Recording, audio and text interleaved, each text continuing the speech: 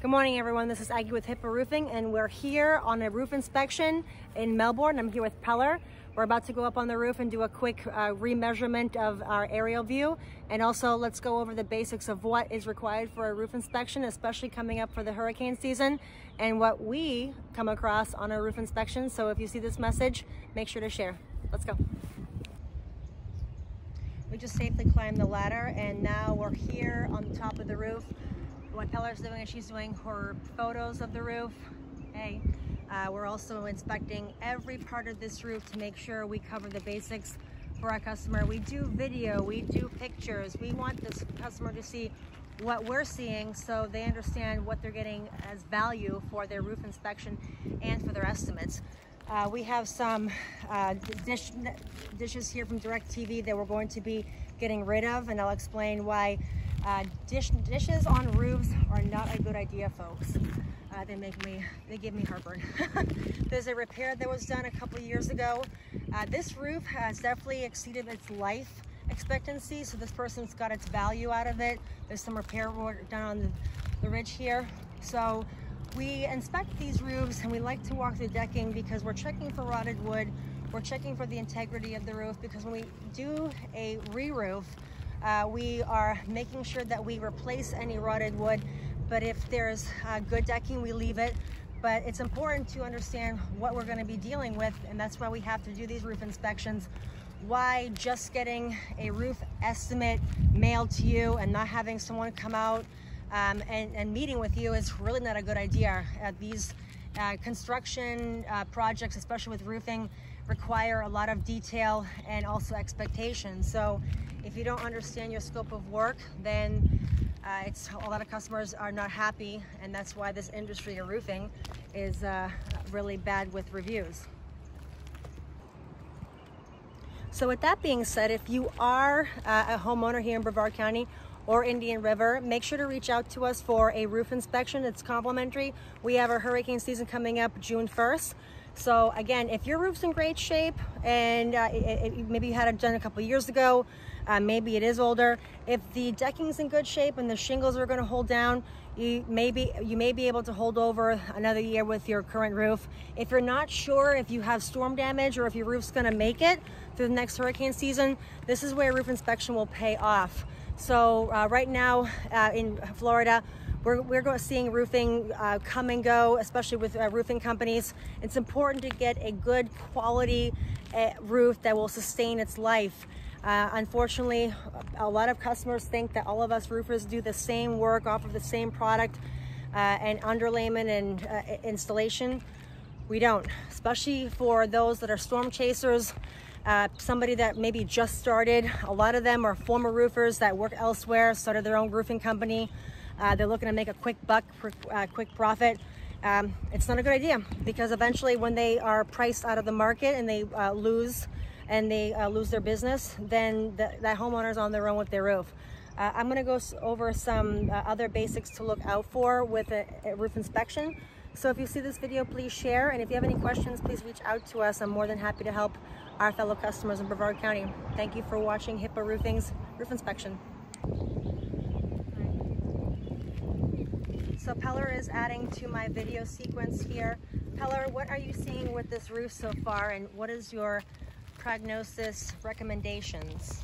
Hey, good morning, guys. How are you? So we did ask the homeowner, and we do have the ability to pull permits and find out when the roof went on. In Florida, a shingle roof really doesn't get to exceed its lifetime ever. It gets worn out.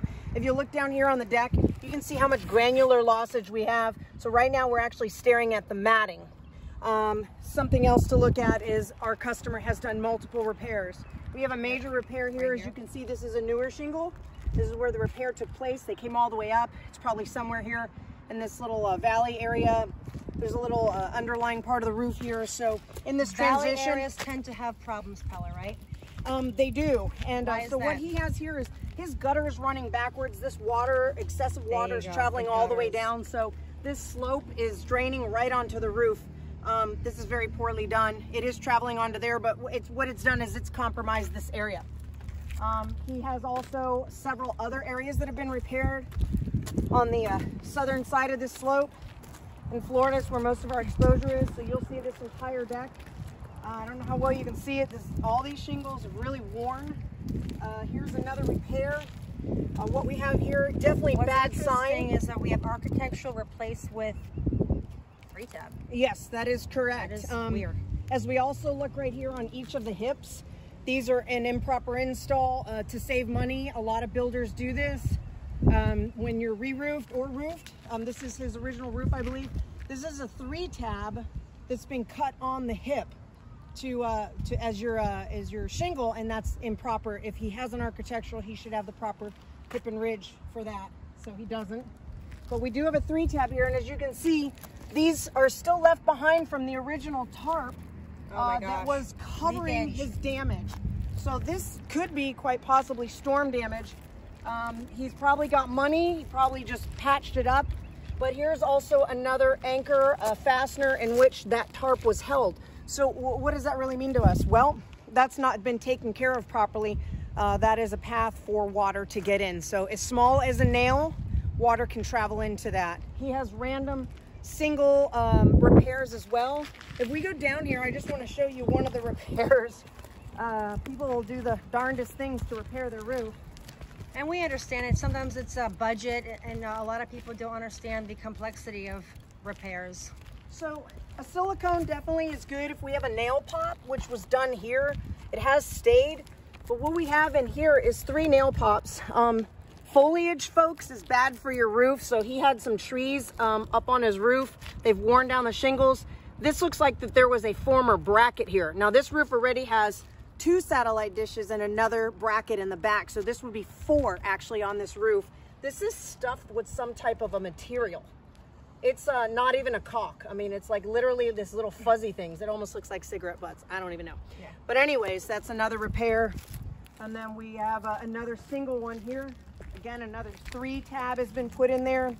As you can see from this valley, the water's traveling down. What is this? Well, it looks like that there's damage to the gutter. However, I think the homeowner might have, if a tree hasn't landed here, which would there be greater damage here, maybe they've tried to manipulate this gutter to get this amount of water traveling down into here. I'm not sure. We'll have to check and see if maybe there was a tree, but this is damage to this particular gutter. Doesn't even come down on this slope, but there's a lot of water traveling into here. So your guess is as good as mine. It could be any game. And as we can see here, the amount of wear and tear, this is the mat. It's like potato chips. It's just, we're just staring at the tar right now in fiberglass. Yep. When you're at this point, you know, even down from the ground, homeowners think my roof looks good, my roof looks good. But when you get up onto the roof and you really get a close examination, which everybody, you should have a close examination. You should have photographs and or video, should be brought down to you so that you can see what's really happening on your roof and understand we are before hurricane season. Now is the time to have those healthy roof checkups, see what you're dealing with, see what you're gonna be in store for. Preparation is key. Excellent. And one last note, what's the difference between a 3-tab shingle and a architectural? Yeah, so the 3-tab, we don't even install them anymore. From what I understand, in the state of Florida, they're not even making them to install. The protection is about 60 miles an hour. Those were in high wind velocity zone, so that's really not conducive to our environment. The 3-tab is got the dragon tooth and the shim, so it's almost like 2 shingles put into one. You've got double the protection. It's typically a 30-year product, and what it'll give you is about up to 120 to 130 miles an hour. Depends on what manufacturer you go with.